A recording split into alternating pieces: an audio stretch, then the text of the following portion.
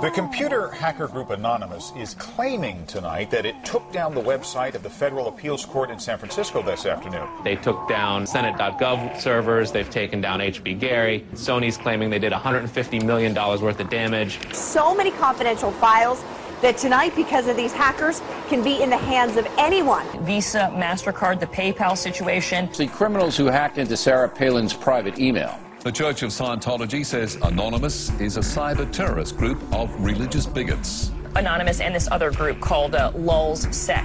They seem to be wanting to prove a point.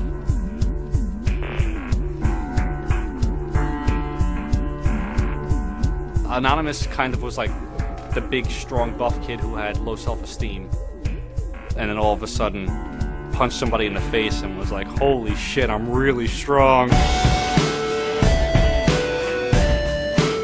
Anonymous calls itself the final boss of the internet, and sometimes it proves to be really fucking true. If you are going to violate the freedoms of the internet, you certainly better watch the fuck out. They are kind of the rude boys of activism. There's a real rough edge to them, which I think also is one reason why they garner so much love and hate from people too. They represent a certain sort of chaotic freedom. The hacker ethos has a passion for truth. It wants what's real to be out there. And it uses kind of the Philip K. Dick definition of reality. And reality is that which, when you stop believing in it, refuses to go away.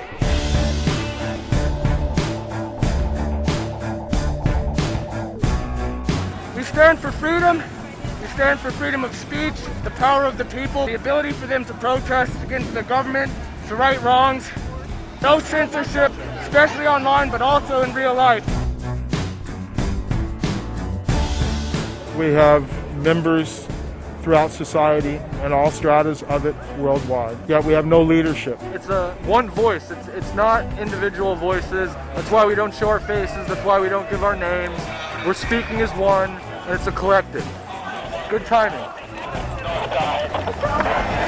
So the FBI shows up at 6 in the morning and they drag me out into the cold, and there's guns and the little LED flashlight in the vest. It was really obnoxious. If you so much as sneeze on someone's tablet and the government's not happy about it, then you're a hacker. There's people that are dying for a flag, and they're being lied to.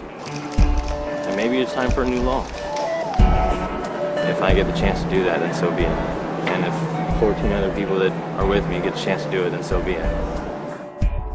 You want to see Anonymous rise up, try to shut down the message. Try to squash the message. Try to chill our speech. Then you'll see what Anonymous can do.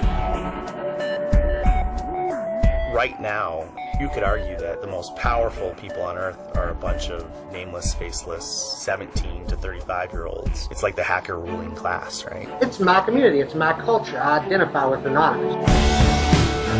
Whether they had a tiny part, or whether they had a substantive part in the Arab Spring or toppling of Tunisia and Egyptian governments, individual, young, nameless, faceless folks are having geopolitical impact. It's both exhilarating to realize that and terrifying to realize that. It kind of depends on how that power is wielded.